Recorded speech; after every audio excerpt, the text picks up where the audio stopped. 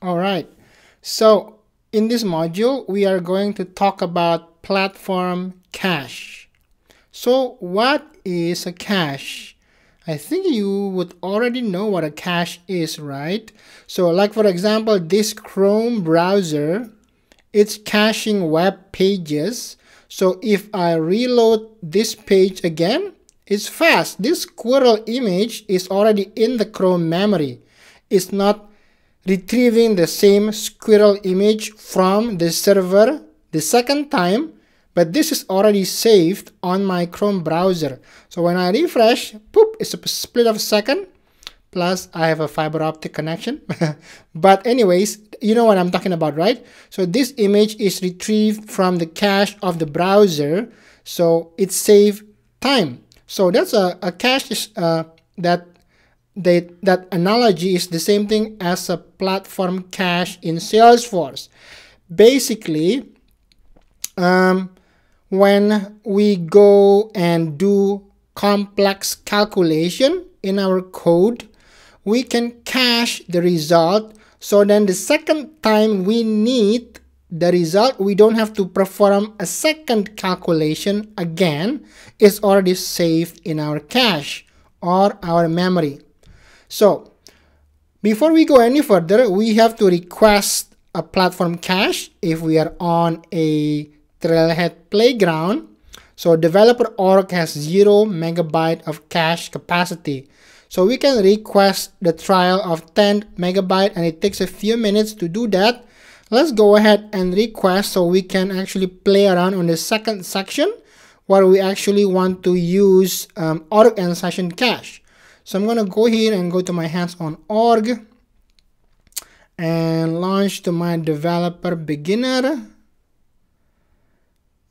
Close this up, and then we are going to request here. Okay, so we go to setup and then cache and then platform cache and request trial capacity. So let's go ahead and do that here. Setup and then search for cache here, not Johnny Cache, just cache, platform cache, and we are going to request trial capacity. This will be automatically approved, but will take a few minutes. So I'm gonna hit OK, and then by the time we get to the next section, oh, I think we're done. It's not even, it's instant now. Okay, that's cool. So we got our platform cache. So when can I use platform cache? The best data to cache is reuse throughout a session or reused across all users and requests. It is static, not rapidly changing, and it's expensive to compute or retrieve. Like I said before, if your Apex code or your Visualforce page has a complex calculation to get a particular data and you calculate it, and then that result won't change, and you know it for sure, it won't change within a few seconds or a few minutes, right? Maybe the next day it will change, but not within a few minutes. So if you know that, you can use this platform cache. So the next page of the Visualforce page, for example, that uses that same data, you already have the result. You do not have to recalculate everything. Okay, so store data that doesn't change often. So use the cache to store static data that doesn't change often. So what's the example? Public transit schedule, like buses, you know, that doesn't change too often. Company shuttle bus schedules or the tabs that users see. Static navigation, shopping cart that you won't persist during a session. That's a good example. Daily snapshot of exchange rates. Rates fluctuate during a day. So this might change quite often, right? Store data obtained from complex calculations. So like a total sales over the past week, this would be rolling up, right? It's calculating. And then you have the total number is from last week. So it won't change because it's from last week, right? But to get that total, you have to add add all the sales. Maybe you have 50,000 records to add up. So you don't want to keep redoing that, recalculating, adding up 50,000 records every time you need this number. You just want to do it once, and then you get the number, and then you cache it. You cache the money. Now, you cache the data onto your platform cache, so you can keep using it. Top sales ranking, top volunteering hours company, blah, blah, blah. The same thing, all right? So, next, cache allocation by edition. So, depending on your Salesforce org edition, you have 10 megabyte if you are on enterprise edition. Unlimited edition have 30 megabyte. Performance have 30 megabyte by default, but you can request more and pay more for it. Experiment with a trial cache. So you can have 10 megabyte for developer edition and play around with it.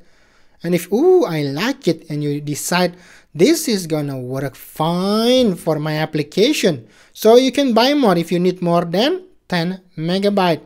So what are the types of platform cache? We've just discussed about that already. Org cache, cache, and session. So org is across everybody. Session is by the session on user.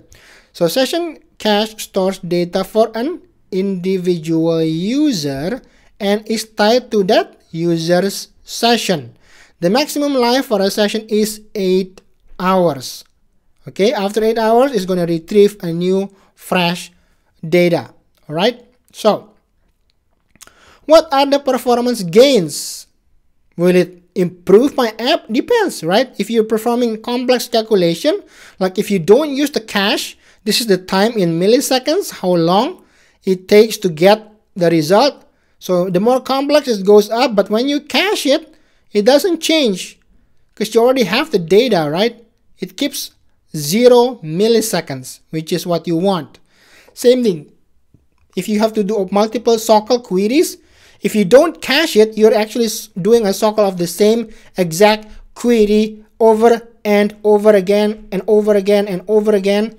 And the time will climb. It's going to take longer for your application to finish what it's supposed to.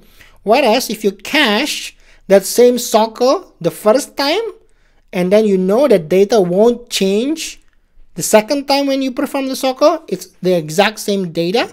So you can use the cache, and then the millisecond here, right? It's going to be flat. It's going to be super fast to load. All right, what are cache partitions? So basically, you can partition like you partition a hard drive. So if you have a computer hard drive, you can partition, I want this for my documents, I want this for my videos, I want this for my images, I want this for my games, and so on and so forth. Same thing with platform cache. You can partition it.